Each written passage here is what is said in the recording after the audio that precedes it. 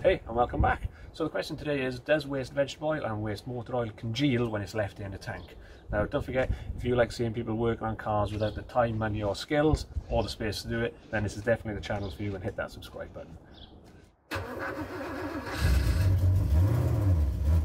So if you guys remember, about 10 months ago I made this mix of veg oil and waste motor oil, and a lot of you commented that it's going to congeal and block the filters, and it'll have some horrible sediment in the bottom of this tank. And my kind of thoughts at the time were, well, it doesn't really matter, I'm only doing 25 litres at a time, it's not going to be in the tank for long, so it's not a problem. How wrong was I? Of course, we've had lockdowns, this van hasn't moved for at least 9 months, so this is 9-month-old veg oil and waste motor oil. So what I'm going to do today is I'm going to block this pipe up here, snip it in the middle so I can take this off, and I'll replace this bit of pipe anyway. I want to put a tank underneath the van anyway rather than having this temporary tank, and we'll run this through a filter and see what it looks like. So let's get this out. This is either going to go well or be an absolute disaster. I don't want to cut this pipe because it goes all the way down to the tank, because I'm going to stick with this tank for a short term at least. So I want to see if I can block this pipe off.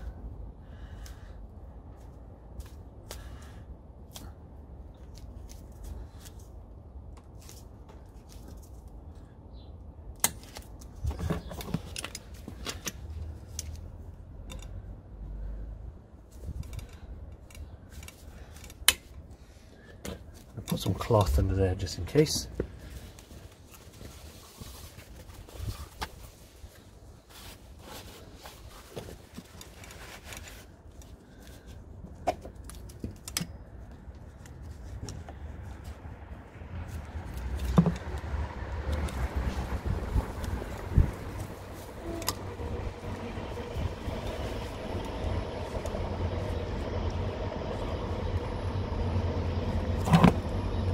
Ah, cool. That went well.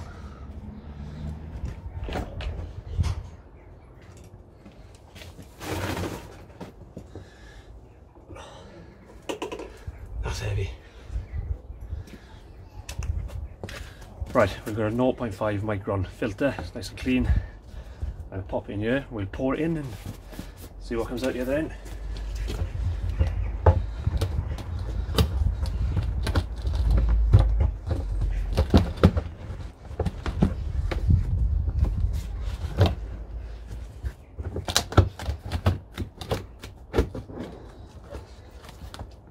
So this bucket is clean on the inside, don't you worry.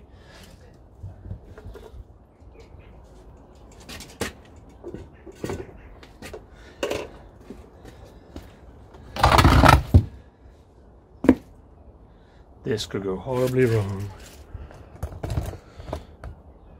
Or at least it's on camera.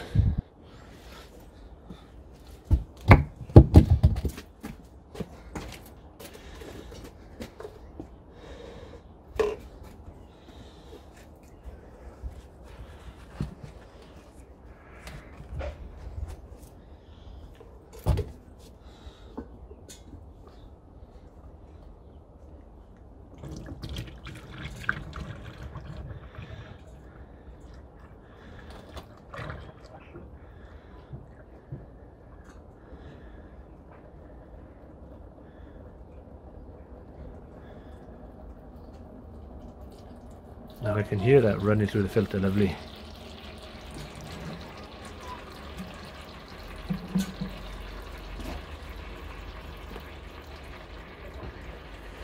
If I recall correctly, this was filtered to 0.5 micron last time, so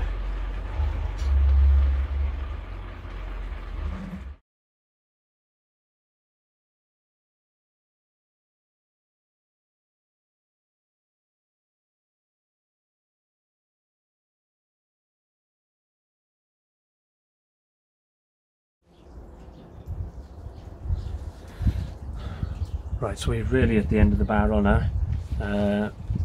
We'll film pouring this through so we can see if there's any lumps or jelly in the bottom. I can see there is some sediment, but it doesn't appear to be too much yet.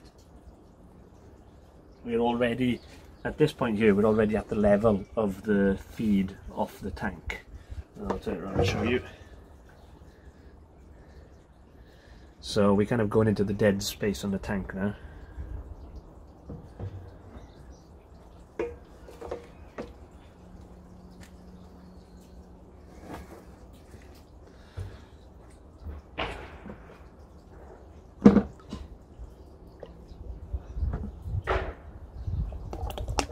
Oop. That looked like a lump of something.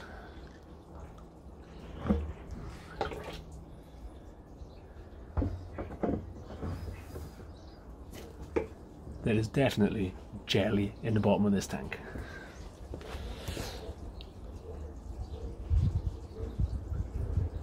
So you can see that gunk in there. We'll get the rest of this poured and we'll have a look.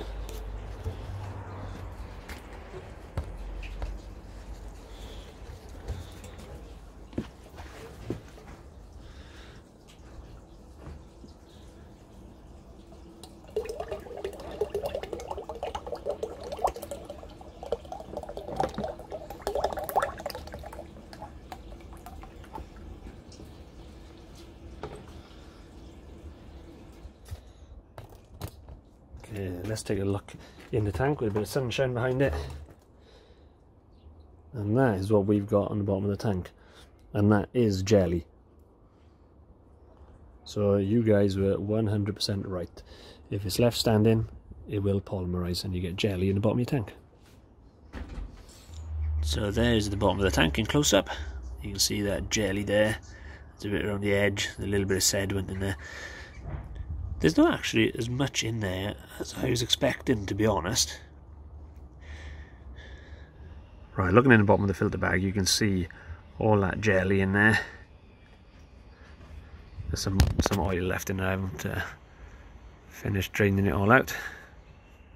But there we are. Good bit of sludge in there.